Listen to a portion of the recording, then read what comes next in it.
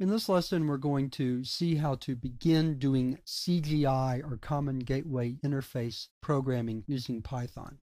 CGI is a standard for server software and how it generates web pages and data that is stored on the server side of an internet transaction. Of course, you have the client side where the browser sits and the server side where the web server sits. So CGI is a standard for that communication between the client and the server and how web pages are generated. We're going to simulate CGI programming using a similar server setup that we used with simple HTTP programming. But the first thing we have to do is we have to create a subdirectory to store CGI programs. A CGI program has to be in a directory called the CGI bin directory, or that's where servers are looking for it. Of course, you could probably change the server to some other directory, but the standard is to use the CGI bin directory. So the first thing we need to do at our Python command prompt is create a CGI bin directory. So I type the command md space CGI-bin to create that directory. Then I can scoot over to the directory by doing cd space CGI bin. So what we're going to do first is create a simple little program. We'll call it hellocgi.py. Let's fit that into the screen. We're off centered a little bit. First thing we're going to do is import the system library, sys. CGI programs have to use the standard output to write the content of the web page. In this case, because what we're going to do is like a Hello World program in CGI. So we're going to write out content. So we do that by writing to standard out.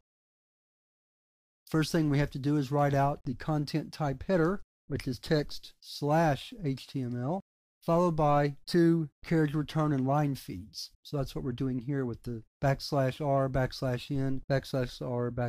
again, because we need two lines between the header and the first line of our output. From here, we're just going to write standard HTML output. So what I'm going to do is I'll create a doc type tag just to try to write in very standard HTML, followed by the HTML tag, followed by a heading tag, a title, which we'll call this title Hello CGI, and close the title and close the heading. Our next line will consist of, first of all, the body tag, followed by a heading. We will do a H2 and Hello CGI as our display. Close the heading, close the body, and then finally close HTML. And that's all we need for our CGI program. So we're going to save that file. Come back to it in a minute. Now, we need another command prompt window to start the server we're going to use. So we'll bring that up now. Let's clear the screen. And we're going to use a CGI HTTP server. So we're going to type python-m CGI, let's do that in caps, the way it's supposed to be, HTTP server. And so it tells us that it's serving HTTP and CGI on the local host, or 0.0.0.0. We can use localhost for that. And port 8000, and we need to know that port number. So now, we should be able to bring up a web browser. There's one right there. And we should be able to type in localhost 8000/CGI-bin/hellocgi.py, and there it goes.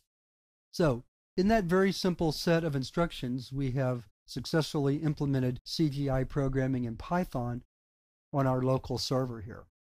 So that wraps up the lesson. Let me go over it one more time real quick. And there we can see the messages that we're getting as our server runs. The first thing we did was we set up a CGI bin directory inside Python 27 directory. Then we created a CGI program, which was primarily just HTML output being written directly to standard out, which then shows up through the browser.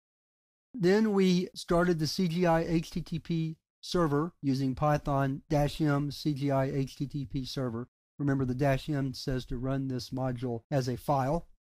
And then finally, we accessed our CGI program by typing in the server name /cgibin/hello-cgi.py. And it's important to remember that your CGI programs have to be located in the CGI bin subdirectory. So now that we've seen how to begin working with CGI in Python, let's look at some more advanced examples in the next lesson where we're going to process query strings and do some very simple form processing. And we'll see how to do those two things in the next lesson.